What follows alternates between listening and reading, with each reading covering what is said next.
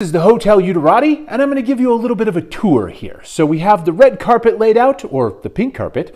The door into the joint is going to be the cervix. This big thick layer here is the myometrium. That's going to be the muscle of the uterus. And then we're going to zoom in on this tissue right here. This is the endometrium. Now that we're zoomed in, you can see there's actually two different layers of tissue here. This layer that looks a little bit like hot dogs is the stratum basalis, or the basal layer. Then there's a second layer called the stratum functionalis, the functional layer. These two layers' powers combine to summon Captain Planet. No, not really. They actually summon your period every month, provided one of those hasn't entered the picture.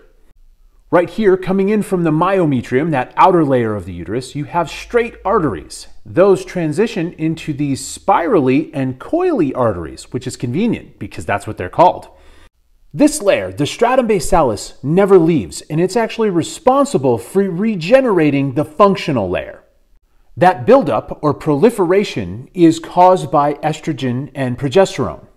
Specifically, it causes the growth of the spirally and coily arteries.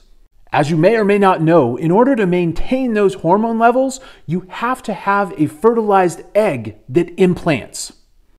Otherwise, those hormones take a steep dive, and that causes these arteries to actually start constricting. They go through like a vasoconstriction and relaxation until they actually just sort of shear off.